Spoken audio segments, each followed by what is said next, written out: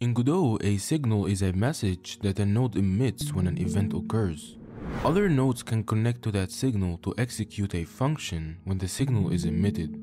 Godot provides a number of built-in signals for each node.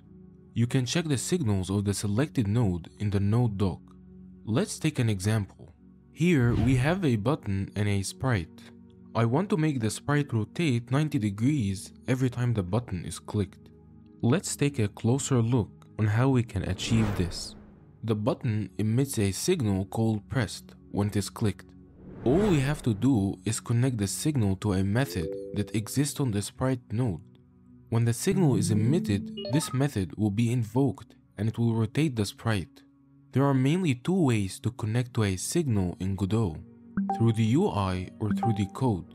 For the UI method, first select the node that emits the signal. In our case, it is the button node.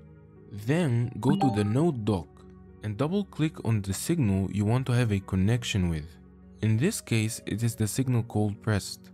Lastly, in the window that shows up, select the receiver node and the function that will be executed when the signal is emitted. We want the receiver node to be the sprite.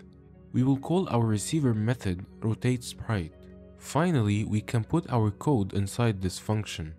Now when we run the scene, it works as expected. Let's disconnect the signal and try the code method.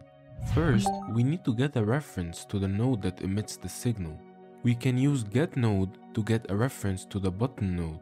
Make sure you're writing this code in the script attached to the sprite node. The next step is to invoke the connect method on the signal and pass the name of the receiver method. When we do this on the sprite, it will connect the rotateSprite method to the press signal of the button. Sometimes you want to define your own custom signal to have full control on when the signal should be emitted. For example, we can make a custom signal that makes the sprite double in size every time it does a full 360-degree rotation.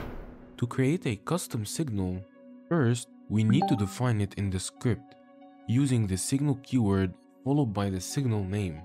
This will allow us to see the signal in the node doc with the other built-in signals.